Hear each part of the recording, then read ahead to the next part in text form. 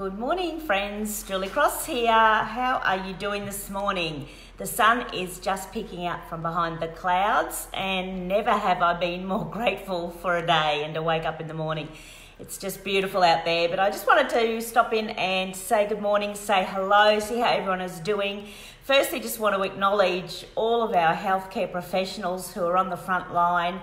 Oh boy, never before have you had to take the main stage quite in front of so many people, and you're being watched so closely and being honoured, and so you should be. Thank you for the stage that you have chosen to serve this world from.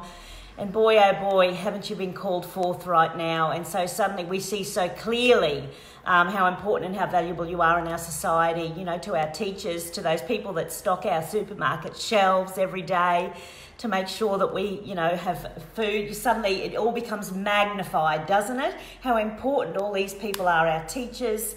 So thank you for all that you do. You really are in the focus right now, and thank you for the stage that you've chosen. And so how are you all doing? You know, I feel a little bit like when I came on this morning, I thought, oh, what do I talk about? You know, everything. There is so much to talk about, and it's so big. But the only thing I ever want to talk about is what is in our control. You know, it's no point me sharing an opinion of whether the government is doing enough or how they're doing it. I can only focus on what I can control. There's no point me focusing on what we should have done sooner that we didn't do. That is not in my control. There's no point going on about that. What I can only focus on today, or any of us can focus on, is where we find ourselves right now, the situations that we're all in right now. And although, you know, I love this catch cry that everyone's using at the moment, we all are in this together, and we are, but of course we're all in it individually together, in that, and more so than ever, apart from social distancing, is that obviously we land in different places as we go through this. We're at different hurt points, different pain points, with whether we've lost our jobs or not, and whether we're on the brink of not being able to pay our rent or not. So there's different pain points for everyone, and I certainly don't pretend to know your pain point or where you're sitting in this, but I do know that we can still only affect where we are right now. We can still only change where we are right now and our reaction to where we are right now. That's all we can work on. That's all we can go from. And so it's a video of hope rather than focusing on the hurt. And it doesn't mean I don't acknowledge the hurt and the pain that we're in. You have to acknowledge the hurt. And I remember, you know, when I first lost my husband, and I was in that loss, that pain, and some of us experience some sort of grief at the moment. You know, that pain where people wanted to perhaps tell me a positive story, and I remember thinking, oh, why don't you just fuck off? And how about you just acknowledge my pain? So I'm not, you know, so I want to acknowledge that some people are in pain. So a video like this is really going to piss them off, you know, to be quite frank. You know, and I know in my last video, it pissed some people off, and that's just because people are coming from a place of pain. They're not ready to hear the hope yet. You know, they need to sit a little longer with their hurt. And that's fine. There's nothing, you know, there's no wrong in that. But I hope that when you're ready to come through that to the next stage, that maybe you save this video and come back to it for when you're ready. Because there's a point where we'll have to be ready, because we don't want to sit in pain all the time. We don't want to sit in the hurt. We want to be more empowered than that, because this is our life we are working on. And I feel like we've all been stripped bare, haven't we? We have been stripped bare. I almost came onto this video nude because I just wanted to, but no, I wouldn't do that to you in the morning. But that's what, suddenly we feel vulnerable because we've been stripped bare. You know, some of us are losing our job titles, our thing that we thought, you know, made us come alive, you know, for me, and that's going on a stage. And so I find a stage here with you this morning. Our jobs, our incomes, you know, our stuff that we identified ourselves within. You know, and anyone that's been to my shows know that I've spoken on that so often, that is the stuff out here, but we've been forced to come back to the foundation, and that is our relationship with ourselves. We've been forced by this situation to sit down with ourselves and get to know ourselves again, get to know who we are without all of that. Who are we when we're in this situation where suddenly we don't have anywhere to go, or we're not allowed to go there and do that and be who we thought we were? And so it's confronting. It's overwhelming for some people. For some people to even sit in their own company is overwhelming. So we're here though, so where do we start when we're here? We go back to the foundation, because that's all we can go. You know, we have built some very shaky structures, strong structures on shaky foundations, and the foundation is again our relationship with ourselves. And we've been given an amazing opportunity to go back and work on, if you're ready to see that, our relationship with ourselves and the way that we're reacting to these situations, and our ability to go back within. You know, we can't travel far and wide, so we've got to travel deep within. We've got to go back to that place, back to the place of this relationship with ourselves, because we are fighting at the moment for the most important thing, and that is our health.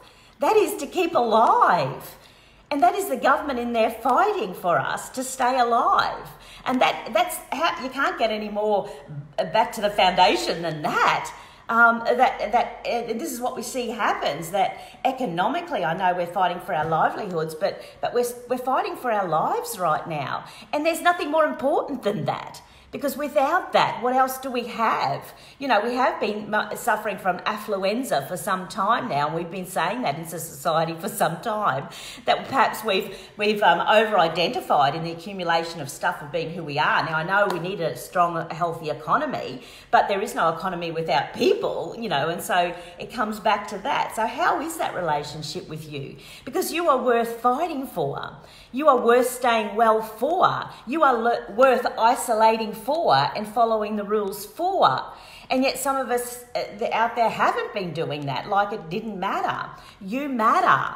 So start back there of knowing that you matter that much. This is a wonderful time to get to know ourselves again, you know, and work on that relationship, our relationship with our bodies, of how we feel about that, because suddenly this regrowth is going to come marching through. Suddenly, who are we without being able to do all of that? So it's a good time to go back to the beginning. It's a good time for that. It's a good time to focus on the hope and not the hurt when you're ready to be able to do that, because there's power in being able to do that. You know, so we can see this as it is a workout. It's a big workout. It's a big physical, emotional, spiritual workout for us. But we've got this. We are stronger than we know. And, you know, you only have to just sit for a minute and I think about what's happening in India right now. And if you allow yourself to go there and make that comparison, you will instantly feel a little better about where we are at here.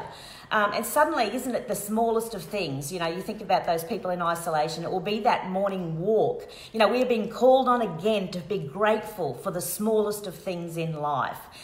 There is happiness and there is power in that. That it becomes a strong foundation for us to come back from, you know. So let us go back to working that. You are these amazing little miracles that came into this world, and we looked at you and we were in awe. You are divine, you are amazing, you have unlimited potential, you have got a resilience inside of you that for some of us hasn't even been woken up yet, and it's about to be woken up. So know for sure that we can do this, we can get through this. And we're back to the basics of knowing that we are worth fighting for. We are worth looking after ourselves for. So let us go back to that and celebrate that and get that right. Get that relationship with ourselves. Let's get back to the basics of appreciating time alone again, of being able to sit and be able to do that. To grab that thinking and focus on those positive things, and to start that gratitude journal that you've been meaning to start, to do all of those things. You know, this is the gift of time that we suddenly have, time with ourselves. So let's go back to that and start there. I mean, what other choice do we have? So we allow ourselves our sadness, we allow ourselves our grief, and then let us remind ourselves that we have got this. Let us remind ourselves that we are worth fighting for. You go into the mirror every morning going, good morning, baby. And let us start from there, remembering the miracles that we are. We're stumbling at the moment. We're stumbling. But when you learnt to walk, you got up, you stumbled, you fell, it hurt. But you got back up again like you knew how to do, because miracles always knew how to get back up when they were knocked down. So let us do that. Let us do it together. Let us celebrate ourselves. And yeah, I read a quote the other day which I thought was wonderful. That is, that our world is coming together as we're forced to stay apart. And I thought that was a great quote. So we're here with you. We're along this journey. We are all in this together. So let us keep on. The next time I meet, I want to talk about some of those big weights that we are lifting and the energy around that. Again, I want to focus on that because the energy is just so important right now, that you maintain your high energy. Our emotional and mental health is going to be in focus more than ever right now. And we've got this. I'm with you every step of the way. So let us keep on together. Big love and hugs to you all as you go out throughout your days. Look at that beautiful sunrise that's out there this morning. Makes you want to drop to your knees in gratitude. Thank you all for being on the journey with me. I love my tribe. I'll talk to you soon. My sparkle is alive. See you soon.